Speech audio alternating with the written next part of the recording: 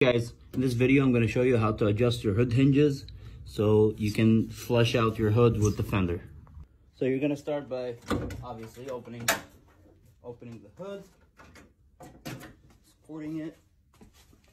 Get yourself a 2x3 or 2x4. It depends on the gap you have here, but in my case I'm using a 2x3, and you're just going to set it right.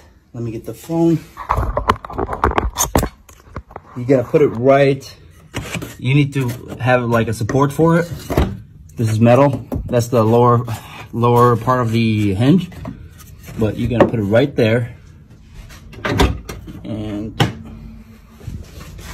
you're just gonna lower the hinge on it. And you're just gonna let the hood do the lifting. See what's happening?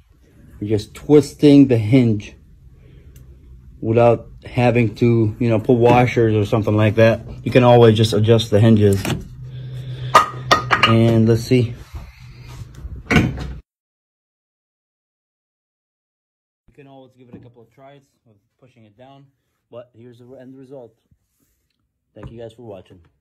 Don't forget to subscribe to my YouTube channel.